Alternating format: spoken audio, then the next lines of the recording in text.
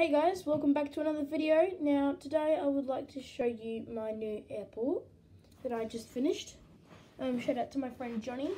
He gave me the instructions on how to make this style of airport. So the style is you just get some card or paper, colour. I did green for grass, and then just cut out. For those who don't have paint, this is the really good technique to use. Just use white paper, cut it out, and stick it all along. I had to use two pieces that you can see the seam right there. So it's two pieces of paper long.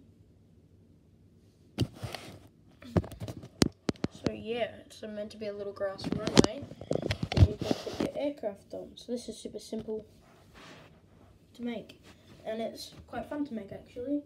It doesn't take you long, only about 10 minutes. And again, I wasn't trying to work fast or rush. So this airport could hold things like this. It's about the right size. Or this, or any more small prop aircraft that you may have.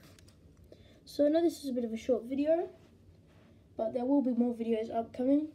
I'll just give you a little bit of a sneak peek now of a new update in the making.